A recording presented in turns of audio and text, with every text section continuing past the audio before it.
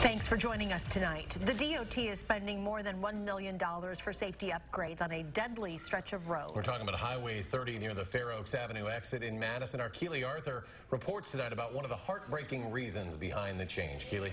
Yeah, we're talking about the fatal crash of Kirk Uren and Jenny Steiner. The married couple was hit by a driver and later sentenced to prison because of the incident.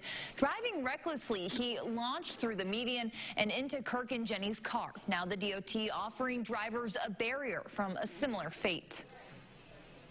They made a perfect pair. It was an incident that broke the hearts of everyone who heard it. Parents should never have to bury their children. And made just as many, if not more, care about two little boys named Caden and Grayson.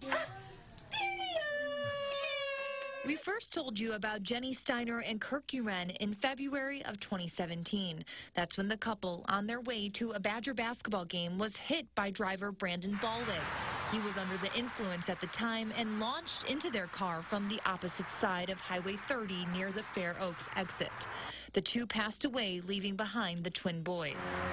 We have to think about, as motorists, what do we do to prevent those kinds of crashes? Since the accident, the Sheriff's Department has used federal grant money to put extra patrol resources on Highway 30. We continue to hear reports of people at high rates of speed. Our traffic deputies are recording speeds, 80, 90 miles an hour.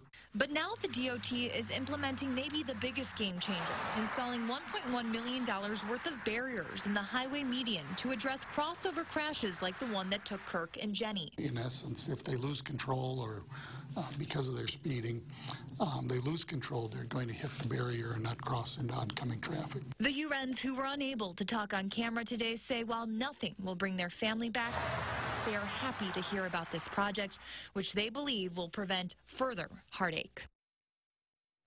And if you're driving on Highway 30 in Madison, there is that construction taking place right now, so expect some single-lane closures. The project should wrap up in August. Keely, thank you.